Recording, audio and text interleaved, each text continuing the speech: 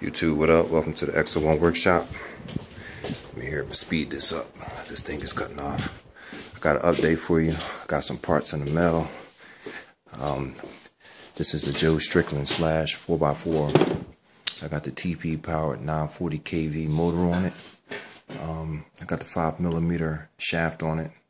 I got an extension for that to build it up to 8mm.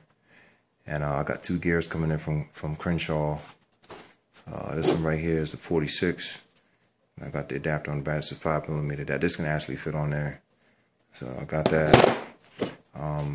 Put some new wheels on the Joe Strickland car, make it look nice. Got the slicks in the front.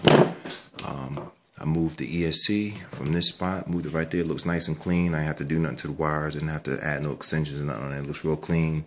I also got the battery trays from Jess. Put them on there, mount them so the batteries are nice and mounted.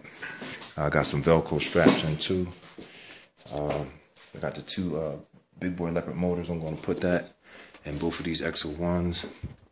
This motor's coming out. I got the Crenshaw motor mount coming in. I bought two of those, one for this one and one for this one. Now I took this one out yesterday and I was messing around with it a little bit with the amperage and the Castle Link, and unfortunately I wound up burning this motor out. Somebody told me they can take 8S, but it didn't really hold up too good. So you see the spindle don't really got no torque to it. You can turn it real easy, so that's done. It didn't matter anyway. I wasn't going to use it. I also ordered the MIP drive shafts for the back, because these are the heavy duty drive shafts, and actually these ones are brand new. I started seeing where they were twisting a little bit, so I got the MIP drive shafts to go on there, but I ran into a problem. I can't find.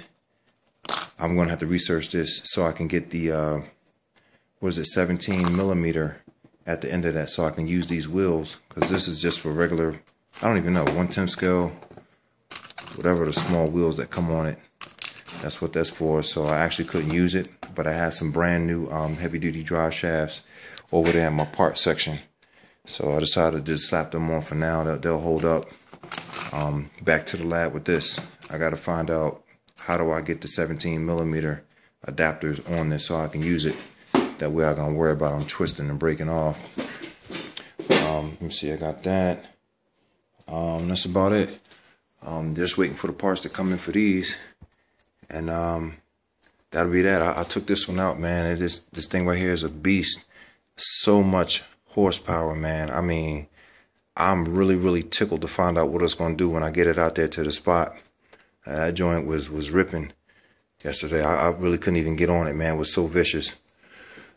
This one right here, it's I still haven't really got it out there to test it, but it's going to be very exciting to see how both of these cars perform with these ESCs on here. See what I can get out of it. This car right here, I got another TP power motor that I ordered. I'm taking this Xo1 motor out and I'm going to make it back into a speed car. Turn it back into a speed run car, as it was heating up. I seen Dan P. Dan P had a Poseidon motor on there. I was thinking about getting one, but I was anxious to get one. I was going to inbox him and ask him what KV was he using, or was he having any heat problems, but it'll probably be a while before he see it to answer me back.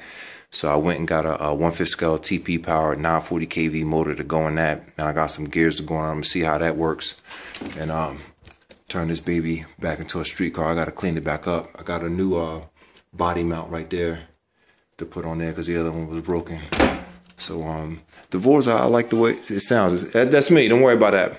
It's got a nice scream to it once that baby starts going, man. So I miss hearing that. I like the way it sounds.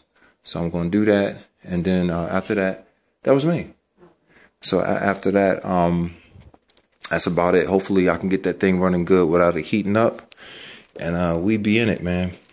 If I don't get a chance to get out there and do a speed run, we're going to have to wait till the weather clears up. So other than that, to give a shout out to my man Joe Strickland, give a shout out to Dan P, give a shout out to my man Kevin Brown from Connecticut, and all the other people out there racing, doing their things. Kenny Malenko, you guys, Appreciate your comments, man. I'll be looking forward to seeing, you know, what new stuff y'all getting into and what y'all putting out. Y'all definitely making me get my game up. I appreciate that. The intensity is something else, especially when you got people doing speed runs at the stroke of 12 at night with lights on their car. You know, making me get up early in the morning, going down there working in the lab. So I appreciate that. But until then, peace out, brothers. I'll get up with y'all when the rest of the parts come in. All right.